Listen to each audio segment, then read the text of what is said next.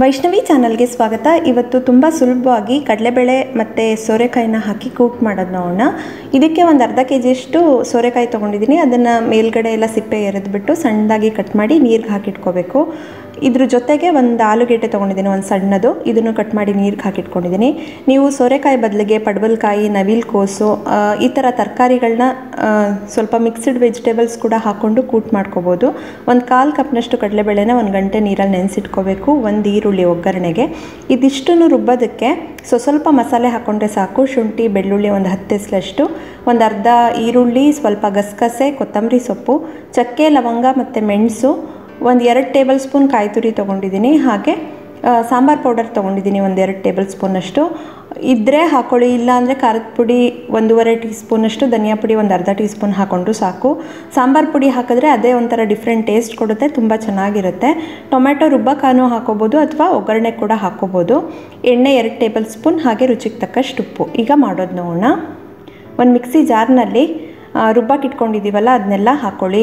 ಕಾಯಿ ತುರಿ, ಕೊತ್ತಂಬರಿ ಸೊಪ್ಪು, ಚಕ್ಕೆ, ಲವಂಗ, ಶುಂಠಿ, ಬೆಳ್ಳುಳ್ಳಿ, ಈರುಳ್ಳಿ ಹಾಗೆ ಗಸಗಸೆನ ಹಾಕ್ಕೊಂಡು ಇದಕ್ಕೆ ಸಾಂಬಾರು ಪೌಡರ್ನು ಹಾಕ್ಕೊಂಡು ಸ್ವಲ್ಪ ನೀರು ಹಾಕಿ ಸಣ್ಣದಾಗಿ ರುಬ್ಕೋಬೇಕು.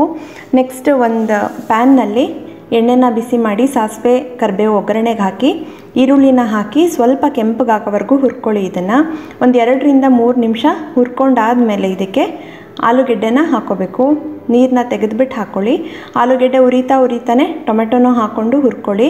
ಇದ್ರ ಜೊತೆಗೇ ನೀವು ಯಾವ ತರಕಾರಿ ತೊಗೊಂಡಿದ್ದೀರಾ ಆ ತರಕಾರಿ ಹಾಕ್ಕೋಬೋದು. ನಾನಿಲ್ಲಿ ಸೋರೆಕಾಯಿ ತೊಗೊಂಡಿರೋದ್ರಿಂದ ಇದ್ರ ಜೊತೆಗೇ ಸೋರೆಕಾಯಿನೂ ಹಾಕ್ಕೊಂಡು ಇದಕ್ಕೆ ರುಚಿಗೆ ಉಪ್ಪು, ಈ ಒಗ್ಗರಣೆಗೆ ಎಷ್ಟು ಬೇಕೋ ಅಷ್ಟು ರುಚಿಗೆ ಉಪ್ಪನ್ನ ಹಾಕಿ ಸ್ವಲ್ಪ ಅರಿಶಿನ ಹಾಕಿ ಒಂದು 2 ರಿಂದ 3 ನಿಮಿಷ ಇದನ್ನು ಹುರ್ಕೋಬೇಕಾಗತ್ತೆ.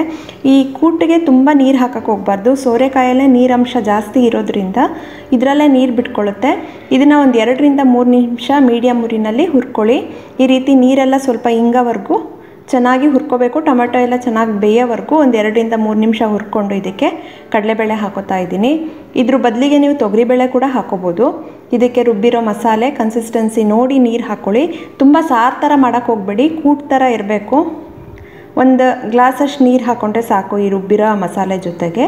ಇದನ್ನೆಲ್ಲ ಹಾಕಿ ಬೇಕು ಅಂದರೆ ಒಂಚೂರು ಉಪ್ಪನ್ನ ಹಾಕಿ ಟೇಸ್ಟ್ ನೋಡ್ಕೊಂಡು ಉಪ್ಪು ಹಾಕ್ಕೊಳ್ಳಿ. ಇದನ್ನು ಹಾಕಿ ಮಿಕ್ಸ್ ಮಾಡಿಬಿಟ್ಟು ಇದನ್ನು ಒಂದು 2 ವಿಷಲ್ ಕೂಗಿಸ್ಕೊಂಡ್ರೆ ಸೋರೆಕಾಯಿ ಮತ್ತು ಕಡಲೆಬೇಳೆ ಕೂಟ್ ರೆಡಿ ಆಗುತ್ತೆ. ಸಾಮಾನ್ಯವಾಗಿ ದೊಡ್ಡ ಅಡುಗೆಗಳಲ್ಲಿ ಇದನ್ನು ಮಸಾಲ ಬಾತ್ ಜೊತೆಗೆ ಮಾಡ್ತಾರೆ, ಅನ್ನದ ಜೊತೆಗೆ ಕೂಡ ಮಾಡ್ಕೋಬೋದು.